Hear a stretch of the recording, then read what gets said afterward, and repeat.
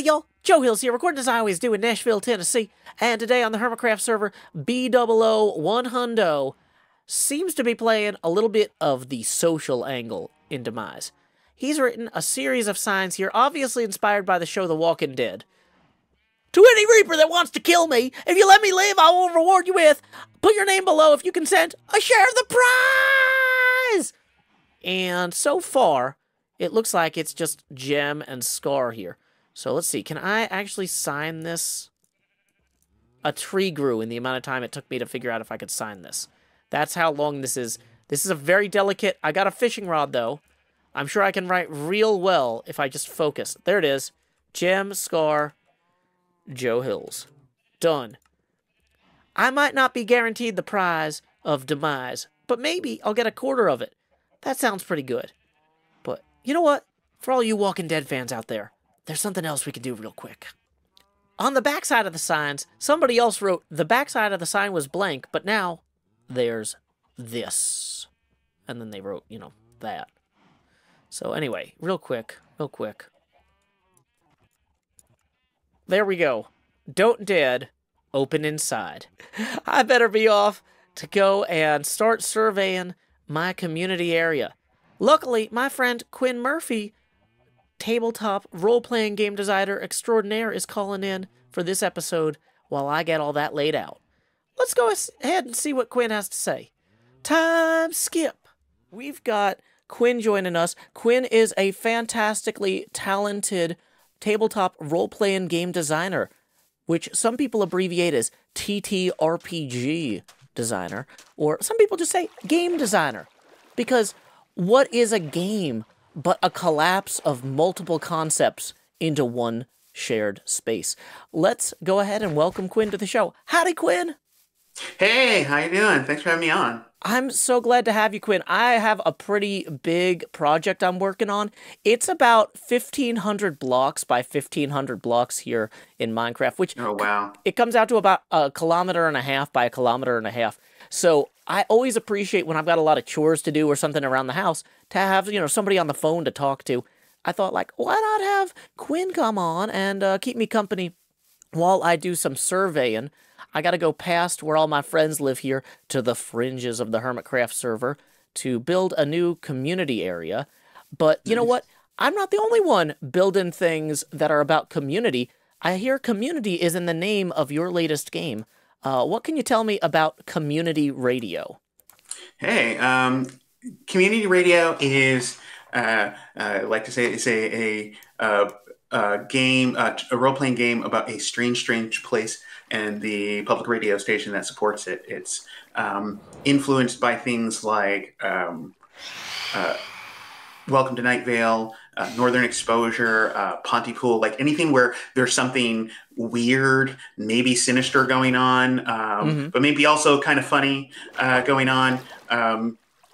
You can sort of play out with community radio. And so the basic game loop, if I understand it correctly, is that the players would kind of act out scenes from this kind of creepy, isolated town, and then the game master would serve as like a radio host who kind of puts the what is the spin on how that went down type of thing? Right. Before you start, everybody sort of contributes sort of elements to make up the town. You know, what are some terrifying things in the town? What are some weird things? What are some strange items? What are innocent people who got caught up? And then you make a list of all these things. And then we have, when you do the slice of life scenes, you basically pull from those elements, and it's almost kind of like a Mad Lib. There are different like random scene frames that you use, and then plug stuff into it. Plug like one of the elements in, or one or two of the elements in, and then people will act that out. You don't have to do the full scene. It's usually sort of timed, so you don't have to like finish it or worry about kind of completing it, because that can be hard in sort of improv to go. Yeah. But at the end of that time, then you sort of hand it over to the person in the host situation, and then they sort of take that, and then they have their own kind of things that they might roll for, and then they will talk about it on public, talk on public radio. They might also be, doing an ad for something or talking about the weather. And then they'll talk about that strange thing that happened, outside the cemetery that you just acted out in the previous scene. And then they will also read a decree from the secret city council. And the joke here is that every other player besides the host is on the city council, and they give decrees after each scene in secret, and then they pass them. Then he picks one at random, and then he might announce like, "Oh, hey, like the city council decrees that everybody like must tithe a pint of blood." Or something, or something, each day until morale improves, right? And it's an excuse for all the players to then further get things crazy by making these wild decrees from the city council. I'm not sure how quickly blood replenishes, but it feels like that's a lot. Yeah, I mean, sometimes the city council is allowed to be as reasonable or unreasonable as they want in the game. It tends to be more fun when they are unreasonable. Well, I love that the city council that's like throwing in these new spins is the players. So this is a pretty stark contrast. A lot of folks might be more familiar with like Dungeons and Dragons or Pathfinder, where you have a dungeon master who kind of runs the show in terms of the setting and the background of the story. But here, it sounds like everybody kind of gets together to collaborate on creating that initial setup. Yeah, it's a sort of collaborative thing. That the host is the GM, but they are more of a facilitator, and they're just sort of there to keep things moving and sort of interpret play as it happens. It's a lot more about that. The things that emerge from it, and it's also tends to be different because there's no prep that really happens. Once you make the world together in the session, you just get to it, and there's not a whatever plot comes out is just sort of what emerges. So you can just it's a perfect game for, hey, not all of our players showed up. Let's play something with the people that we have here without having to prep something new. You can just start playing immediately. Yeah, and it seems like you were publishing this game in the zine format. I saw on the Kickstarter. Could you give the viewers a little bit of an explanation of like what a zine is? A zine is, basically rather than a big hardcover tome, it's a short, small, RPG that it won't be more than 50, 60 pages, say, and then it'll be.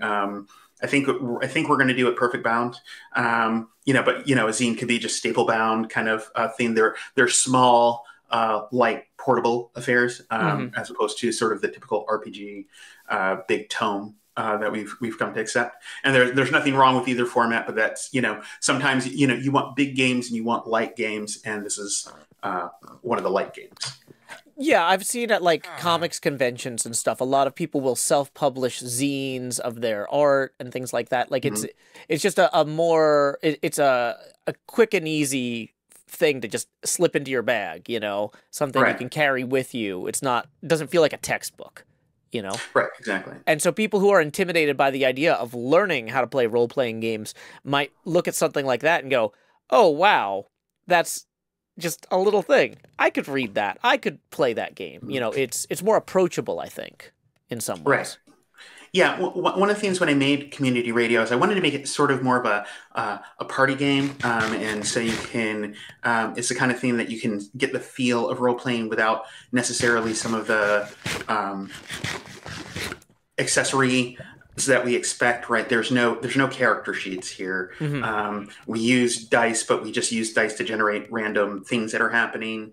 There aren't complex rules to dictate what happened. It's all kind of you make it up. It's very similar to something like Fiasco or Ghost Court, if people have played it. Those are both great games. Those are games that you can just sort of just sort of pick up, play, and you get the feel of role playing. You're definitely being other characters. You're definitely imagining other circumstances, but you're not doing it through the filter of rules. Hmm. And and there's nothing wrong. I also like I do design for larger games. Like I have written several books for Pathfinder, and have written for D&D and other more complex games. I like those games in the space too, but they're doing something very different than what the sort of lighter games do. And I think it's a good. I like the ability to go back and forth between the two. Oh, that makes sense to me. Oh, well, and so one difference, you said there's no character sheets. I got the impression, correct me if I'm wrong, that players don't necessarily play the same character every scene. Like, Correct. you might have a scene at the gas station, and then you have a scene at the library, and then you have a scene at the city hall. And it might be like, okay, so who wants to play the notary? Who wants to play the gas station attendant? Who wants to play whatever, you know? Correct. And people just kind of jump in and they get to experiment with different roles. Yes. And they don't have the commitment of like, oh man, I got to figure out how to stat out a wizard. I got to figure out which spells to take. I got to do all this stuff. So it's a lot more kind of quick and easy to just jump into a role. And if you don't like that role, if you're like, oh, the voice I did for that wasn't what I wanted to do, you're like, you know what? That's okay. Next scene, you can be somebody else. But if you love a character, maybe you find a justification for, bringing them back in another future scene, Right, exactly. And then actually, that's a good segue. One of the things that we're adding in the second edition. So the first edition, it was just sort of like, hey, make a scene frame, and then it's just for you as a group to decide, who's coming back or whatever you want to do. But sometimes, in the 10-ish years since we made this game, sometimes people found that they wanted to build it with more sort of plot. They didn't want to do more prep, but they wanted a way to sort of have more continuity. And so that's one of the things that we're putting in this version is sort of getting some tools of getting some like procedures and structures for kind of flagging characters like, oh, we like, you made up a character on the spot and we like that character. So we're going to kind of give them some plot immunity, a plot armor. So you can't, kill them off. And then we can call them back in multiple scenes and sort of build something around them. And when you say plot armor so we don't kill them off, part of this is that if you're telling a story that takes place in a creepy, isolated town, you might have situations where something absolutely devastating happens, and then, the radio announcer comes on and it's just like, a mysterious gas leak at the library ate everything but the bones from 8 people today. Like, correct, right, exactly. Yeah. Yeah, and then like you could, in this kind of thing, there are no hit points, right? So you could decide, the person, is the wrong place, wrong time. They get, eaten by an eldritch horror that confuses them for a bag of donuts. Yeah, or the sign from the donut shop fell on them. Sometimes there's collateral damage. But it could just happen. Tragic comic events are always at the forefront. But then with this system, you can sort of say, oh, no. We want to, and not that you can't later take that character out, but like you're basically get to vote sort of and flag that character as someone we want to see more of and build some stuff around and build several scenes around in the game. Well, that's cool. And so you mentioned you've been working on this for over 10 years. This is actually the second edition of Community Radio that you're kickstarting, correct? Right. Yes, this is second edition. I built it and I haven't been straight working on it for 10 years. We published the first edition. People played it, enjoyed it, but then over 10 years you get feedback, you think about some stuff, and then you decide, okay, I have enough stuff for the game that I should release it. And, the first edition needed some things to give people more guidance. There were places where people could get confused. So I want to clarify there. There were like weird typos and errors in it. I want to put some editing in it. And and most importantly for me, I've been asked a bunch of times, like, when is it going to be in print? And I never had a good answer to that question until now. So, Quinn, when is community radio going to be in print? It will be in print shortly after the Kickstarter goes off. We're finalizing the editing and last bits now, and we're the Kickstarter campaign's running now, and it closes March 8th. And yeah, we're looking at some cool. I'll be announcing some cool stretch goals, and yeah, we're really just looking forward to getting it set up. Oh, that's so exciting! And this is something where you've been working on this for 10 years, and you mentioned a whole list of things that you decided to like change or modify. What have you worked on in the intervening 10 years? Can you tell us a little bit about some of your other projects? Like, if people enjoyed your work in this, they might not, or in something else, they might not even realize it was you. You know. I've worked on in the interim. I've worked on a lot of things, from like larger systems to like indie kind of games things. I will highlight in more recent times, some of the more recent stuff you can find me in is in Paizo stuff, so Pathfinder and Starfinder. I am the author of the adventures Spoken on the Song Wind, which is part of the Strength of Thousands adventure path. And then I am the author of Clockwork Demons, which is the second book in the Drift Hackers book for Starfinder. But then I've also done lots of different adventures for Pathfinder and Starfinder Society. I've made monsters. Last time I was on here, we were talking about the Sombreva that I did for Bestiary 3. So in the last few years, I've done a lot of work with Paizo. I really enjoy Pathfinder and Starfinder a lot, working with. For some of my own material, some of the games that have been like in and out, a long time ago, you talked about Underworld on here. I did that. And then I've also have a game called Five Fires.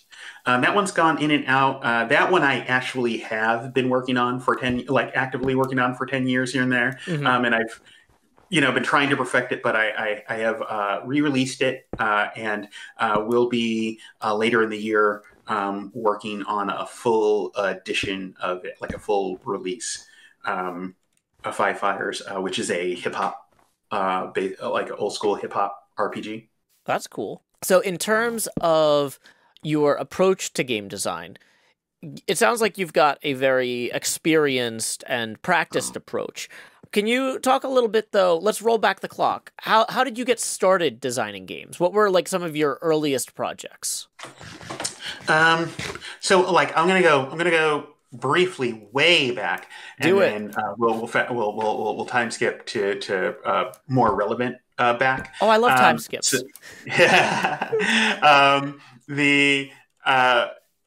when I was 11, my brother, when I was actually younger than 11, when I was like 6 or 7, I saw my brother and his friends playing the games and playing D&D, first edition Advanced Dungeons and Dragons, to be precise. And I wanted to play, but they were like, nope, you can't play. And so, of course, once my brother got older and went to college and was busy doing other things, I inherited his book at 11 and started playing, except, and here's the design relevant thing, he only had the player's handbook. And he had the player's handbook and the monster manuals. He had like almost everything except the Dungeon Master's Guide. Oh. And so back in those days, like you basically needed the Dungeon Master's Guide to play the game. It had the rules for experience points and leveling up, like how you assign them. It had all the magic items, all the stuff that they refer in there was like you needed it. And so I had to actually reverse engineer a lot of the game to play it. I didn't get a Dungeon Master's Guide till like, I don't know, 4 or 5 years after I started playing. And then I got to see how much stuff I got wrong, but then a surprising amount of stuff I got right. I was able to get from inference. Mm-hmm. And I think I look at that reverse engineering thing of the thing that's sort of in order to play this thing I was really interested in, I had to engage that design element to even do it. That's really So cool. then fast forward. So I've always been, it's led to me sort of having this theme that the rules are always of a role playing game are always accessible to me, and I can always sort of think about them and do my own thing because that's literally how I started doing it. Fast forward, and I really got my start with fourth edition D&D. I got it. I was really interested in it. So interested, I started a blog about it, and and that blog was a thing full of like different like homebrew rules and different content that I made up to play it with. It was called At Will. Named after the sort of at-will powers that you could get in the game. Sure. And then from that, I actually got people like the homebrew stuff that I was doing on there enough that I got a couple of like offers to do some writing. My first published piece was in Kobold Press or Kobold Quarterly. Which was really cool. And then I was part of their Lost City adventure project. And that was like my first big assignment. That was like a 12,000 word assignment. And just from there, and I've had, my struggles and, been away from it for a while and other stuff. But it's just one of those things that is, at this point, just in my blood, in my heart. And so I just not, I've quitting and I just do it now. I've quit quitting. I love that. So 12,000 words, that sounds intimidating, but how big were your blog posts at that time? Was that like the same size? Oh, I'm writing that every day, or was that like, oh wow, that's 12,000? That's 12 times as big. I was a much more inconsistent writer then, and so I would maybe make a blog post and that would be like, 1,000, 2,000 words. And the thing is, it's like you could, what I found was, and still find in larger projects is, when you reach over about 5,000, 6,000 words, there is this weird, it takes on a different sort of scale of like coherence, right? You're trying to write these things like it's easy to make something with a few thousand words that's there and coherent and sort of holds together well. But once you start breaking that bigger barrier, you can't hold the whole project in your head. And if you don't have structure for how you're writing it, it quickly becomes hard to even like conceive of and work on. That's what I found with my first big project there. It was just very hard to hold in head because I didn't have structure. Like now when I work on a project, I outline it. I have like these tools that I use to manage the complexity of it. But I did not have that then. So it was I got it done. It was cool, but it was really hard. So managing complexity is a big challenge for a lot of people. What advice would you have for somebody who's like, oh, okay, I've dabbled in writing games, but like I really want to do that next big project? How would you recommend they kind of maybe approach breaking things up or managing that complexity? If you want to manage complexity, like I said, you need structure. And a really good way to find that structure is to go look at other stuff that you like, right? Like go there's nothing wrong with looking at, like, say, your favorite D&D book or favorite role-playing book and seeing how they structure things, right? Yeah, sure. I mean, you like them, so you probably like their structure. And then say, okay, they are working on, they have a section on combat, a section on spells, etc. And just for starters, start there, kind of break it out into those sections, and then from there, break each of those sections down into, other pieces, and just work a bit at a time. Don't try to, once you have your basic idea, don't try to work on the whole idea. That will get you lost very fast. Just take those sections and then keep sort of breaking them down, and then just working on those bits. And then you find, I always find when I writing a book. So in contrast to my first big project was 12,000. My first adventure for my first full book adventure for Pathfinder was 28,000. Oh wow.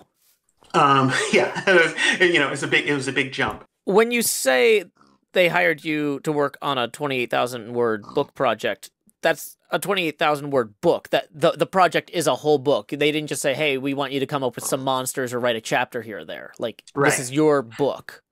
Right. There are parts of the book that I didn't write. Like in the adventure books, they have usually have supporting material, like some background on the area, or different magic items that other people write. But sure. Yes, the rest of the book, and the main sort of bits of it were me. So the parts that other people wrote on a book like that, where you're basically the lead, did you have some editorial review and control over what other people worked on, or was that something that the publisher handled? The developers at Paizo handled that. Gotcha. So like a lot of what their role is, that they assign these things to people. They break it out, and then they're like, we need these elements, and then they sort of as everybody writes, they do the work to bring those things together and make them mesh. Gotcha. That's really cool. And so, like, working as part of teams like that, how many people would you say you've probably worked with over the course of your career? Just a ballpark. Probably a few dozen. Yeah, and that's and one thing about working with people is every person has their own distinct personality. They have their different approaches. Even when you try to standardize processes, people are going to interpret the processes differently. So when you started working on community radio, how did that inform when you're starting to hire up for the second edition? I saw you had quite a few people working with you on this. You had at least 3 or 4 there in the credits. How did your previous experiences working with people inform how you selected the people to work with on this? The perfect tabletop kind of working experience for me is working with people who are professional, yet sort of friendly and sort of basically like compassionate on there. I don't, you can do a theme that's all business, and that's fine. There's nothing wrong with that. But sometimes it can just be a bit cold, and it doesn't. For me, I don't find it stimulates sort of my creativity. But then but on the other side, it's great to be sort of friendly and stuff. But if we're not communicating professionally, or sort of keeping to timelines, or things like that can also get frustrating. So like finding that good mix. Which is, it's one of the reasons I'll be honest that I really like working with Paizo. I find that mix. I really love working with the team there, and they're professionals. Some of the best. They're awesome. I wanted that for this team. I had worked with our graphic designer, Nathan Paletta, who is also a designer. He did the Worldwide Wrestling role-playing game, among others. And so we worked on the first one, so he was an easy pick to go with for the second edition. And then the other writers and editor are people that I've known for a long time. I trust their vision, and I know they sort of can get things done. I've worked with most of them on other projects, played games with them, so it was just very easy to pick these people that I knew and I could speak with, and it was pretty simple for this one. That makes sense. I didn't have to go far. So it sounds like you really benefit from working with the same people repeatedly, like people who prove themselves to be reliable are going to be the sort of people that you're going to want to work with again, that sort of thing. Yeah, reliable, creative. you know, people, you know, and also who, not just those things, but people who are on a similar vibe, Mm-hmm. right? This game is not something like a grimdark thing like Morkborg, right? Mm-hmm. So I don't need to bring that vibe to this project. And nothing wrong with Morkborg is really cool, but Okay. it's a different project. To be clear, I can't, like, when I hear Morkborg, I think both the Borg from Star Trek: The Next Generation, which are supposed to be terrifying and colossally, like, disproportionately powerful. But I also think of Mork from Ork, as portrayed by Robin Williams with the amazing rainbow suspenders. And so now I'm thinking of Star Trek: The Next Generation Borg with the laser eyes and the rainbow suspenders. And I'm just like, I kind of want to play Morkborg now. That sounds fun. We've got a bunch of Borgs going nanu nanu. Yeah. But yeah, that would be fantastic. But yeah, this is part of it too, I guess, is like it's just fun to riff with certain types of people. If they're creative, you'll be on the same page, and you can make stuff work. Yeah, and you don't want people who are too much like you, right? Like you want people who bring their own thing, and that it's more that you're not on the same vibe, is that you appreciate each other's vibes, right? Like, I like your aesthetic, even though it's not mine, and you like mine, and so let's like do something and like merge those. Yeah, and I would imagine having complementary approaches to things like deadlines and communication is important, but you want differences in kind of creative background and skill set. Right. So that's cool. And it sounds like you got picked up initially because of your blog and things like that. Would you say that most of the people you work with also had something similar where even if it wasn't a blog, they had started off by self-publishing? They didn't necessarily go to school to become game designers? I don't know. I mean, I don't know any people who go to school to be tabletop game designers. There's not really a thing. It's very hard for it. It's very difficult for it to be lucrative. Yeah. Some people make it so, but it's a lot. Just about everybody is, self-trained in some way, or they're coming from some other background. One of the nice things about tabletop game design is that it's accessible. It requires little equipment, or sort of formal training. Oh yeah, I was surprised I was really curious, like, what are like the folks at Wizards of the Coast work in when they're writing their games? And the answer is Microsoft Word. Yeah. I was just like, really? You don't use some sort of like custom in-house word processing solution? You don't have your own specific thing? No, we just all use Word. It's like, okay. Huh. Yeah. Like, most people have access to something like that, even if it's just through your local library. You can go in there, work on a file, email it to yourself when you're done. It's like, wow, these are tools that really anybody can get access to. In terms of making a game fun, though, that sounds like something, that is a bit more of a challenge, because you have to not only have your own idea of what's fun, but you have to be able to empathize with other people and try to imagine what they would think is fun. Is there anything that you do to kind of get inside the heads of different types of players when you're designing a game? Yeah, I mean, so often,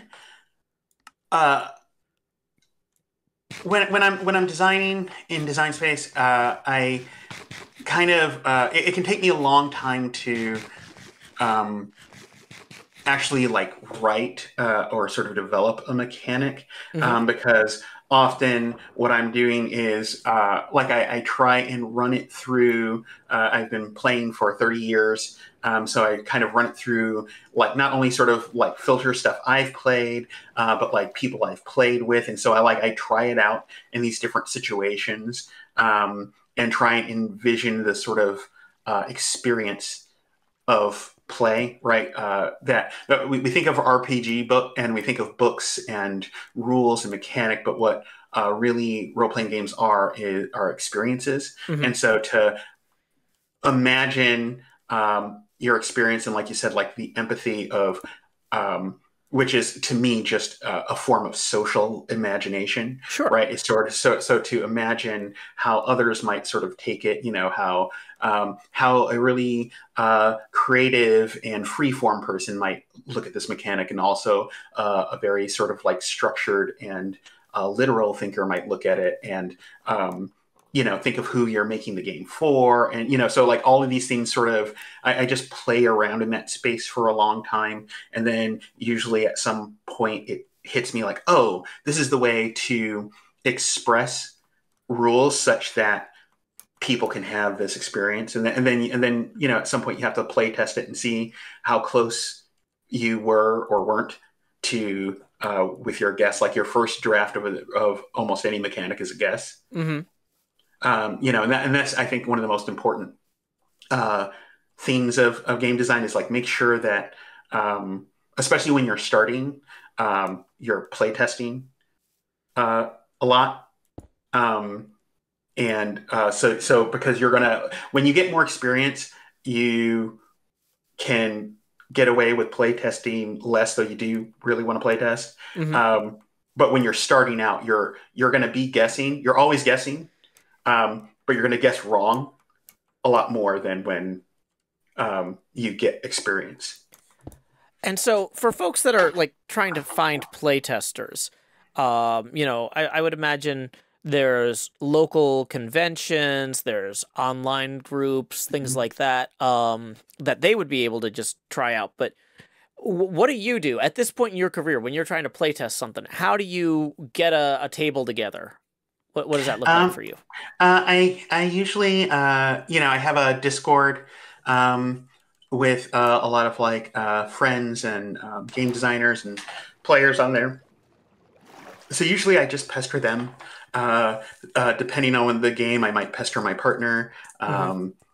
and or just put a call out on like social media sometimes, like, hey, I need somebody to play test. This and what right now what I'm working on, because I have so many games in the hopper Hmm. right now that I'm just developing in different stages of developing, is trying to get some regular time each week, like get sort of almost like a playtest group of other designer friends, so we can just get together and just play test out, not even full games, but like I want to see how this mechanic plays out, that kind of stuff, like just unfinished bits, and workshop it. Well, that's cool. Quinn, can you tell us how much you need to fundraise on Kickstarter for community radio and how close you are to hitting your goal? Oh, we're funded. Woo! Right now we're in overtime, and most of that stuff is going to we'll be announcing some new stretch goals and stuff, but that'll be mostly going to art, a little extra content. We're not going to try and blow this out and have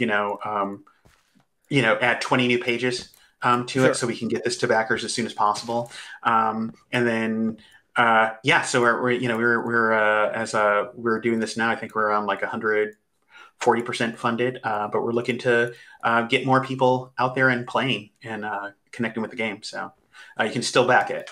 Yeah, this project is still going to be live, you said, until March 8th, I believe. Yes. And then for anybody who maybe is watching this video years from now, we can't promise that this will be available at a particular website or anything, but do you have plans in general to have the book available as a PDF or something in the long term for people who might have missed the Kickstarter by 3 years and be watching this in Yes. 2027? Yes, Indie Press Revolution will be doing crowdfunding fulfillment, but we will also be making the book available through them, so you'll be able to buy them. They show up at lots of cons. They will send stuff to retailers. They're a distributor as well. So, we're still getting our site up right now. And we'll probably make it available through there as well. But definitely, Indie Press Revolution will have it. Well, that's exciting. So This is not a Kickstarter where you're trying to print precisely as many books as you sell through the Kickstarter. This is, you're trying to do a larger print run. Right. Yeah, Okay. we're doing a larger print run, and then using that to also get going on some other projects too. So, Oh, that's exciting. if we do well, so. Can you say anything about those other projects at this time? Sure. So I mentioned Five Fires, which is a hip hop role playing game. That one I've been working on and off on for 10 years. It's been this labor of love that I've gone on with. It's a really fun, awesome game, and we'll be working on that. That will be our next project. We're not gonna fully move on that until we get people fulfilled and happy with community radio. But that is next in the hopper. Well, that makes sense because, like, for example, with our latest HermitCraft charity event, we did something over a year ago, and people are like, oh, that was amazing. Are you going to do another one this year at the same time? And it's like, well, the charity that's manufacturing these, like, video gaming carts that are going in hospitals is only sending them to Europe now. And we don't feel comfortable, like, coming back and asking for more money for, a charity thing until we've completely closed out, like, hey, all of that money from the first one has gone to the place that makes the carts, and now the carts are in the hospitals, Yeah. So yeah, even if people are fine with it and happy with it, it's like it feels better to close those loops before you open a loop, because you also don't know if they're still in the process of fulfilling that, if there's some other hiccup, right? And then if there's things that you have to address, but while you're still trying to spin up another project, the complexity of two complicated projects that you have to manage is like a lot. And you sort of like for me, I try and keep those streams like very separated for that reason. So people shouldn't expect to see Five Fires until after this one ships. When are you hoping to have this one? Just once again, I'm not asking you to commit to a particular date, but like a quarter of a particular year. Like what quarter are you hoping to have these out to people? On the Kickstarter, we say October. It's mostly to cover for like any sort of shipping or like weird errors there, but like we're hoping really to have it, be shipping stuff out to people by, June at the latest. Well, that'd be fantastic. Yeah. Again, we gave ourselves a lot of time because, things are weird. And you don't have control over that, but the game is mostly done. We'll just have some art and layout and some further editing and stuff to do. We'll probably get most of the text and editing out during the campaign, and then it's just the follow-up and like finishing. Okay, wow. So it'd be great if you could stay ahead of things on the shipping, and kind of beat that October goal. But yeah, you obviously don't want to promise more than you can absolutely assert. Right. In terms of like getting a PDF to people, though, that would be sooner, right? Yeah, that'll definitely be sooner. Depending on how it goes, we might be able to get sort of a rough PDF of, unlaid out PDF with the rules in it, and then so people can sort of play it beforehand and then, get the final layout afterwards. Oh, that'd be fantastic. Well, I'm really excited to play it. If people wanted to play the first version of Community Radio today, just to get a taste of it before they make a decision, where can they find that? That's on itch.io. It's on thoughtcrimegames.itch.io. And you'll see a few of our other games there, and Community Radio is there, the first edition. You can take a peek with that. It's fun and playable in its current form, and it will just get better for our second edition. I'm excited to give that a try sometime. Thank you so much, Quinn, for joining me on the show, because I have just probably marked out I've covered about 3 kilometers worth of ground in Minecraft. Yeah, this has been amazing to watch. And like I said, I'm putting a big community project in the center of this. And so it's great to have the opportunity to reach out and hear about how you're engaging with the community while I do it. Yeah, thank you so much for having me on. This was fun. Yep. And if people want to find you on social media, I know you're at twitter.com/QH_Murphy. You mentioned your existing games are available at thoughtcrime.itch.io. Are there any other links that you'd want to plug? I will. I have a newsletter. If you like hearing sort of my thoughts on games, I talk about them every 2 weeks. I try and keep them at newsletters like between 500 and 750 words. So they're like short bi-weekly things. It's called Imagination is for Everyone. Right now we are on Substack. We're in the middle of moving, but it's thoughtcrimegames.substack.com, and that is our newsletter. Excellent. Well, thank you again, Quinn, for joining us. I'm going to go ahead and we'll get off the phone. And I might do a little bit more of an outro to this episode, so folks, stick around. I am standing next to a very, very consequential set of blocks. Look at these logs. Oh, I just want to hug them. Ah, I'm so excited. I might have my axe out, but we're not chopping these babies down. No. Like all babies, axes should be kept at a safe distance away from them. Yes, very much so. Because these logs represent the first marker of any actual structure in our build. I've gone out and I've marked a bunch of blocks along the border so the hermits don't accidentally stumble in here and like start messing with things before it's ready for them. But this is one of the corners of the future service building. And, you know, you might say, Joe, service building, that doesn't sound very exciting. Tell that to my inventory. Look at this. Look at this inventory. We need to have chests where we can store things. And where are those chests going to go? Are they going to go in the yard? No. This isn't that kind of building area. We're going to actually, you know, construct the service building that will house the storage that we're going to need to start working on everything else. I might not have time to get that whole building knocked out today, since we spent so much time hanging out with Quinn, but it's a fantastic start. I'm super hype. Look at this beautiful little road here. We should be using this. What we really should be using is a horse, but I don't have a saddle yet. So, I am in search of xBCrafted, who supposedly has an extra saddle and some horse armor that I can have.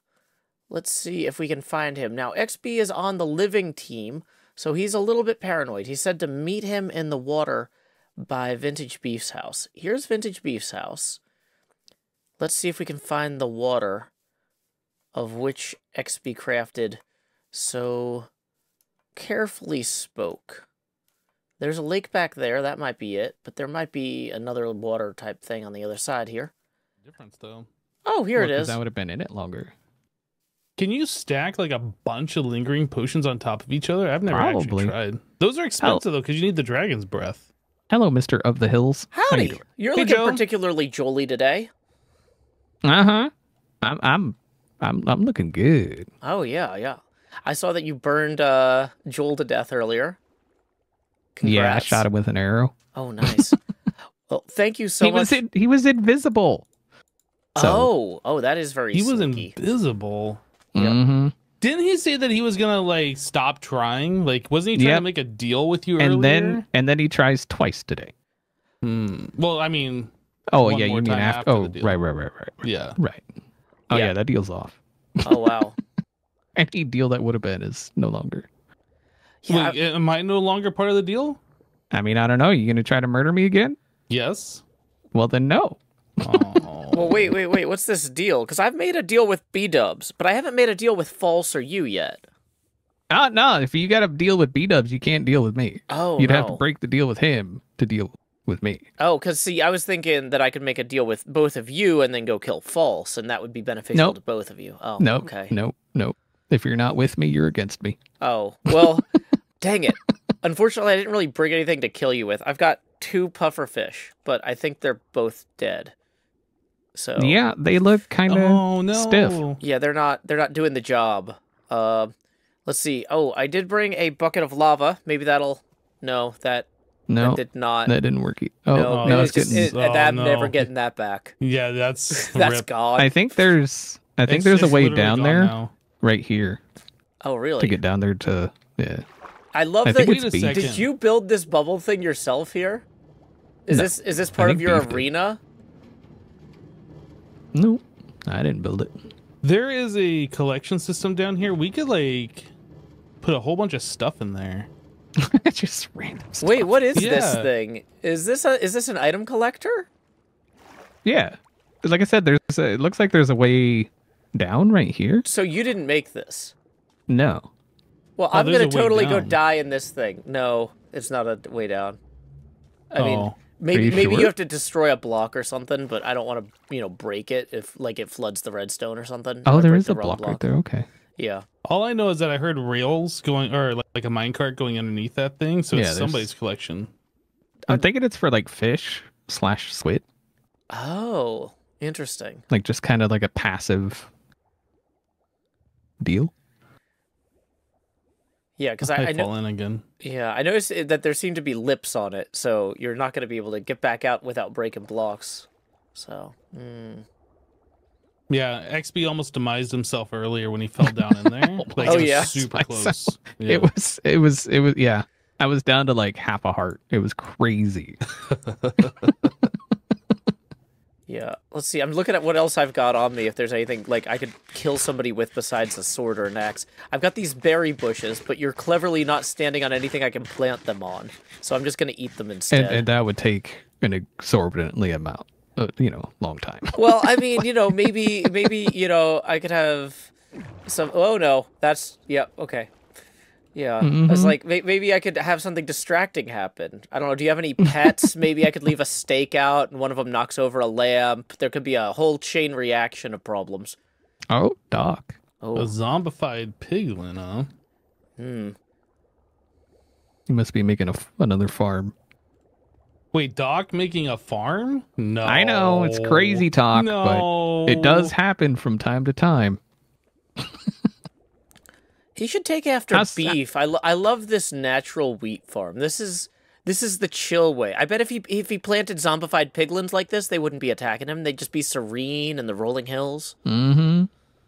I know Beef got pranked recently with a bunch of poppies. Is there like some kind of crop that we could replace his wheat with that he might not appreciate, but would be funny? Probably pretty much anything, because he obviously wanted wheat here.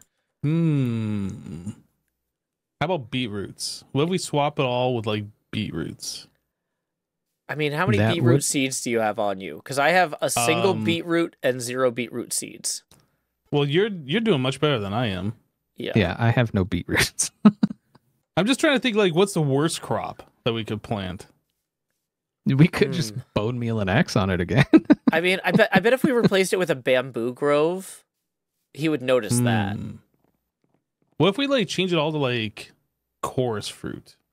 Well, that'd be a lot of chorus fruit we'd need, and then we'd need endstone.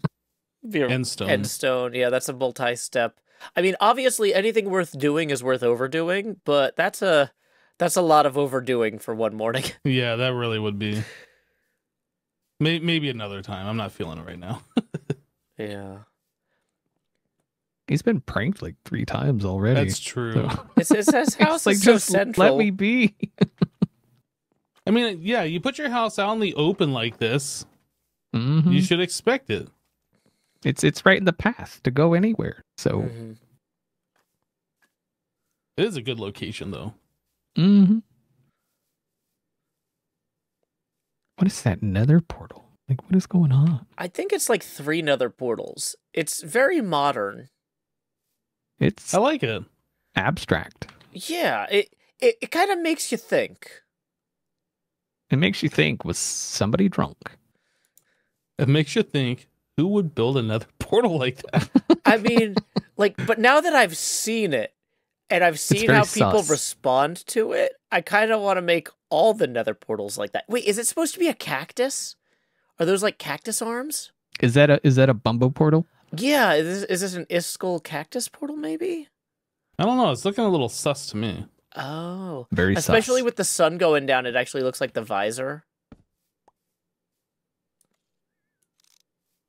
Oh, wait, that's not the sun going down. That's the spyglass lens flare.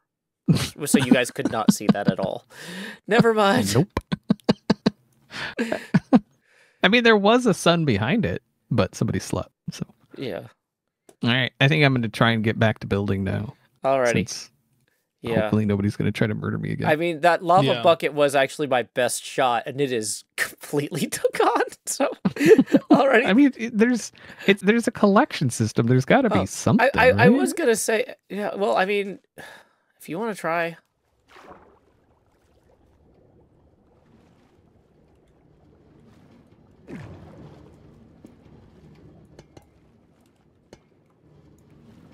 What are you doing? I'm just trying to enclose you. It's fine in the water.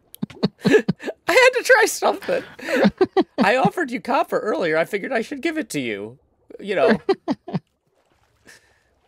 I don't know where there's got to be a collection for it somewhere.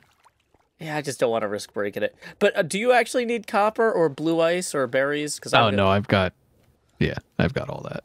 Yeah, fair enough. I'm good, man. Alrighty. Well, thank you so much for the saddle and the horse armor, because Yeah, no worries. they're a huge boon for me at this stage in the game. I wasn't using them, so. Okay, if we can convince this donkey we're good people, yay! Okay, so now we can put a saddle on. Oh, this is actually a pretty fast donkey. Oh, this is great. So, I guess the question is, how far that way do we have to go to get to a bridge? Okay, that right there looks like it's maybe a good spot. Very traversable. We don't want to spend a lot of copper on this bridge.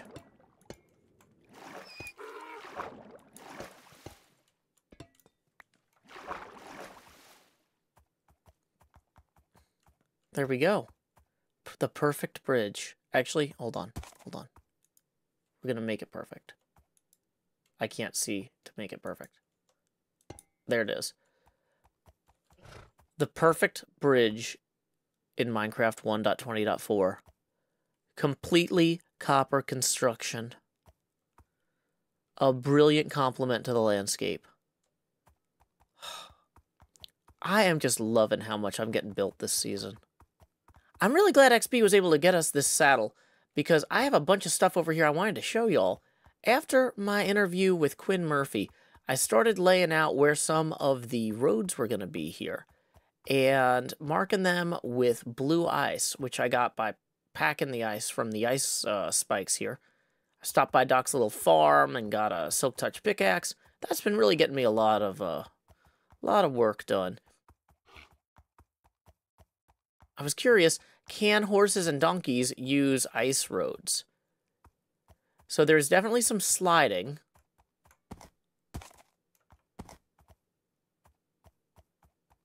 I was curious if you could do any weird jumping and speeding up glitches, but it seems like no. But yeah, this might be a little bit narrow for people to use boats on, because the boats go pretty darn fast. Like, if I go over here and I get on this boat, let me show you. So let's say I'm trying to stay, inside the lines here. Actually, I'm doing okay at that. Probably because I've been practicing. Ow. But I'm not sure that that's the best option for people. I don't know. But I wanted to make sure before I went all in on the ice, though, that the roads would work for horses and donkeys and stuff. And it seems like they do. So as long as horses and donkeys can use these roads, that should be fine. Now, I was curious, do they run faster on blue ice the way boats go faster on blue ice? Doesn't really seem like it. Okay. Because what I'm thinking for right now is I'm just going to use blue ice to mark the outlines of the roads. I've been kind of putting in some dots, and then I'll connect the dots. And then I wanted to light this up. So I realized in order to have light that's not going to melt the ice, I'm probably going to need to replace the interior of the roads with packed ice. So I think that'd be okay, though, because we got a lot of packed ice around here that we're looking at renovating or terraforming out anyway. So that shouldn't be too much of a problem. Yeah, okay. This is going to work. I'm going to go grab another horse or two so we can really get going. Time skip. They're not a This is kind of a bridge. This is the worst bridge ever. Impulse is muted, so he can't hear me hating his bridge. Howdy, Skiz! Hey, what's up, buddy? Not much. I was, thinking maybe I should come by and bring you something. So I got some medicinal berries here. And also some golden carrots. I'm sure that whatever your physician suggested is going to be better. But, there's a little bit less to stress about. There you go. I appreciate that, man. Thank you.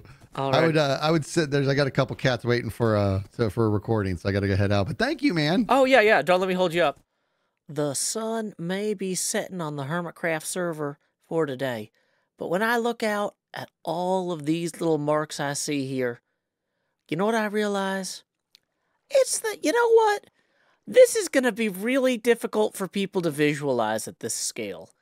I think next episode, we're going to go into the Nether, and we're going to try and figure this out in a way that, like, other hermits can just, like, perceive. This is just a teeny tiny chunk of the whole, and it's just not going to read. The hermits are visual people. So, off to the Nether we go next episode. But before we do, I do need to mention that this episode was mid-roll ad-free, thanks to M. Lavis. Thanks, M. Lavis. In lieu of that mid-roll ad, I will now read a haiku of my own devising. This seems too big now, but the Nether is smaller by like 7/8. Until next time, y'all, this is Joe Hills from Nashville, Tennessee. Keep adventuring.